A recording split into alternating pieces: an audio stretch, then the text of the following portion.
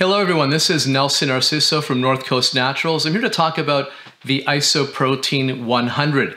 Now this is a really remarkable protein for a number of reasons. First and foremost, let's talk about whey in a very general context. Now whey is a great source of protein.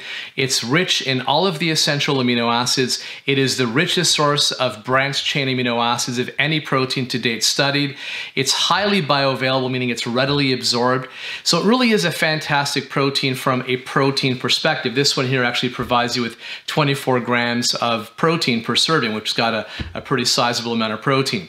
But this one also has the enzymes protease and lactase to help you better digest the proteins and the trace amounts of lactose. It is actually a whey isolate, so the lactose content would be extremely low.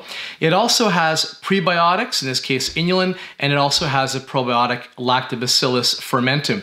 It will soon have, in the soon-to-be released version 2, the other amazing probiotic Bacillus subtilis DE111, which has loads and loads of clinical studies, really quite an exciting probiotic. Now what I want to talk about is something that people don't oftentimes associate with whey protein, and that's the therapeutic benefits it has to offer.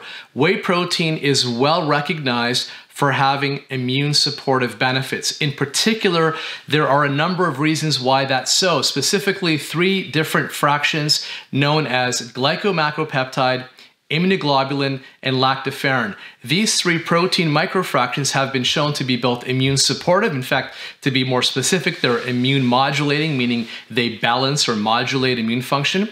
They're also antimicrobial, and to be more specific, they have well-documented antiviral activity. We also know that whey is extremely rich in the amino acid cysteine. And the reason why that's so important to note is that cysteine is essential for the manufacture of something called glutathione. And glutathione is arguably the body's most important antioxidant that we produce, but it's also critical for healthy immune function. And once again, cysteine, which is abundant in whey, plays a very important role in that regard. So it's important to think of whey not just in the context of a quality protein, but to think of it from an immune perspective as well.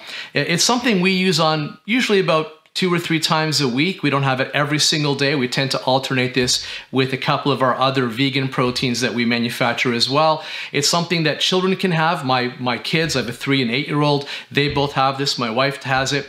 We add it to protein shakes. You know, add a bit of banana, a bit of dates, some nuts. You can really do whatever you want with it. You can add it to your almond milk, rice milk, coconut milk, whatever beverage of your choosing. You can also add it to oatmeal. When your kids are having cereal, as opposed to just having a high-carb, low-protein cereal, why not, before you pour that milk or milk alternative onto your cereal, blend a bit of this into the milk and then pour it in there. So you're just going to up the protein content, which is certainly valuable. And on that note, we know that one of the fundamentally important macronutrients from an immune perspective is protein. So not having adequate amounts of protein can most certainly negatively impact immunity. So think of this not only as a protein, think of it as a functional food, meaning it is a food that offers therapeutic benefits, not just a source of nourishment. So hopefully you have a better understanding of this product in specific and whey protein in general, and I'll be doing more of these videos in the coming days. Take care, everyone.